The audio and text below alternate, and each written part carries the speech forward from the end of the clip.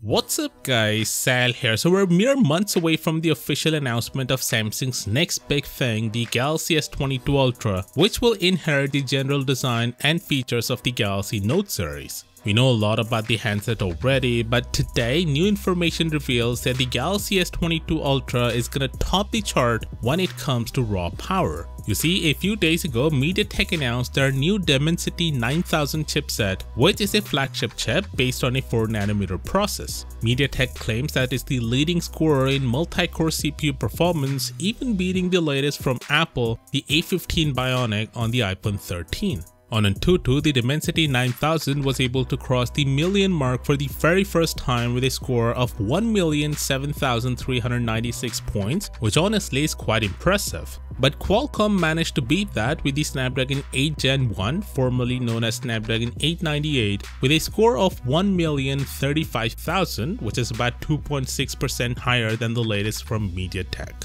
thus topping the chart when it comes to Antutu benchmarks. For comparison, the Galaxy S21 Ultra with Snapdragon 888 chip has an Antutu score in the range of 700 to 800,000, which means the Galaxy S22 Ultra will offer a very significant increase in performance in CPU but mainly in GPU, and the scores goes in line with what Ice Universe suggested a few days ago, that the chip performance in the Android camp will finally achieve a new breakthrough. The good news is that more markets will get the Snapdragon variant of the S22 this time, but Samsung is also expected to make a huge stride with the Exynos 2200 in collaboration with AMD. We don't have any new data to gauge how they're exactly doing, but they hired Jim Keller, who is a microprocessor engineer best known for his work at AMD, Tesla and Apple. His experience will certainly aid Samsung in improving its competitiveness in this market, which is something Samsung already heavily invested in doing.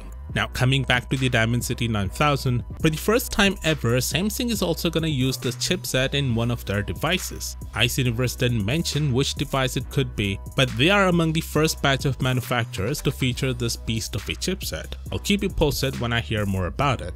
Moving on, Ice Universe today has reiterated again that the Galaxy S22 Ultra would offer the same camera resolutions as its predecessor, but this time the company is using a new Sony sensor for the two telephoto cameras, including the periscope zoom camera. How much change this brings to the table remains to be seen. And finally, here's some good news for the S21 Ultra users. Samsung is now adding Pro Mode support for the S21 Ultra's dedicated telephoto camera via a new Expert RAW app.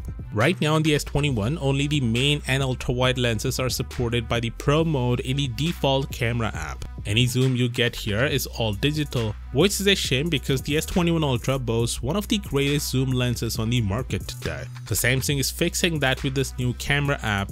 Best part about this is that you can capture images in 16-bit RAW format. The app is currently in beta and Samsung says it will launch a stable version very soon. Of course, do consider subscribing for all the latest S22 updates, and as always, I'll see you tomorrow.